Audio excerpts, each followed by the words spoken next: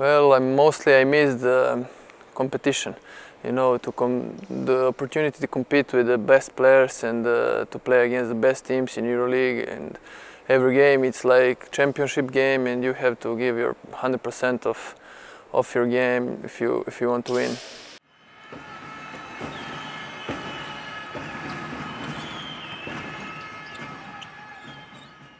Yeah, you change.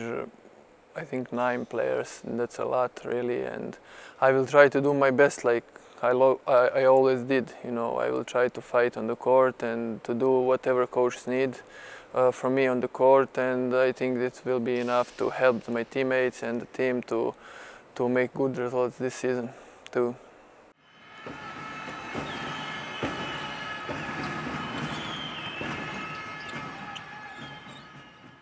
Well, we didn't talk too much because I just came, but I can tell that every game is like championship game, and it's really difficult if you relax a little bit to beat anybody, because this is the top level teams and top level players in the Europe, and every game you have to give your 100% of your game if you want to win or if you want to go to the next stage.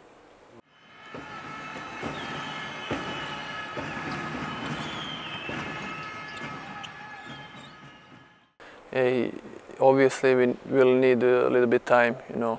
Chemistry cannot just appear now.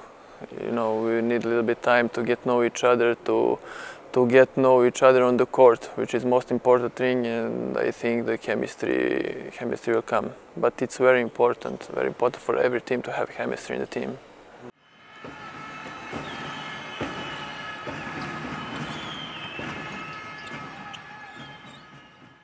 Yeah, it's not easy group, you know. If we want to go to a second stage, we must beat everybody at home and try to steal some wins away, which will be very difficult. So no easy opponents. We have to start very tough from the beginning against everybody, and with the confidence to start the Euroleague with the first game.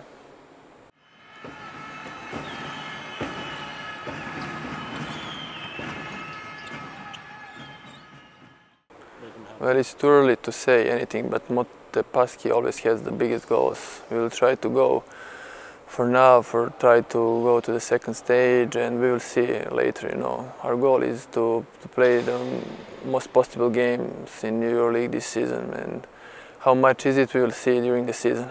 It's too early to say right now. Okay, I agree with you. Thank you. Difficult to see. Yeah. After